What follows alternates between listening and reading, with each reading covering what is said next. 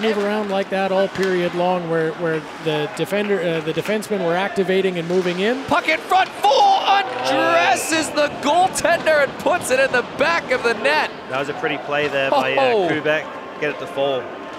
Yeah, much different movement for the start of this period. You can see how they're just starting to dictate things. You can see the two blue jerseys just get drawn over to Kubek and left Foll all open in net.